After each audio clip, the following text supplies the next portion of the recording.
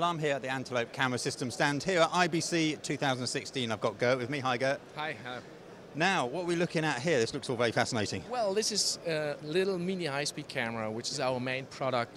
This is built for mainly for sports, for positions where you can't be with any other bigger high-speed camera. Camera runs up to 350 frames.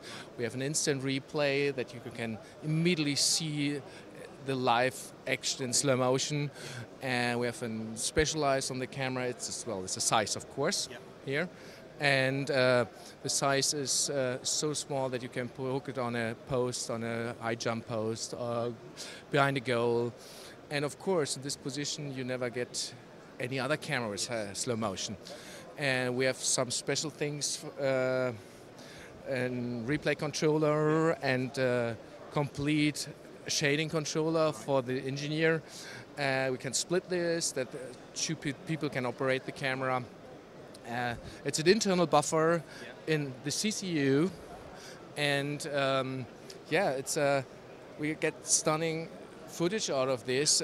We shot a couple of soccer stuff, and we were in Rio, which was great for us. And for athletic and all the other stuff. And it's a two-shot sensor, technical-wise. It's everything, we can set up everything like a big Sony camera. That means it's controllable, and all the color matching, you can easily match it to the other cameras. And we are the only people in the world who can offer the camera this fantastic system. Yeah. Now, something about high speed, of course, is light flicker. Something with high-speed photography and high-speed video is an issue with flickering lights. That's right. And you have a solution for that? Yeah, we have a solution. Which is? For the little camera, we have an inbuilt deflicker algorithm, which we eliminate nearly every flickering. And for other camera, we have built a standalone unit, and which we sell, of course, quite good, because it's the only solution in the world. And there's for Ikegami cameras, for Phantom cameras, or also for Sony ones, the new ones with 240 frames. You can use it in 1080, and it's quite not so bad, and I'm really proud of it. And yeah. Over here, we've got some bigger cameras. Tell us a bit about those. Yeah, it's the same technical stuff. It's also two-shot sensor, but we built everything in a box-style camera. It's an Antelope Compact.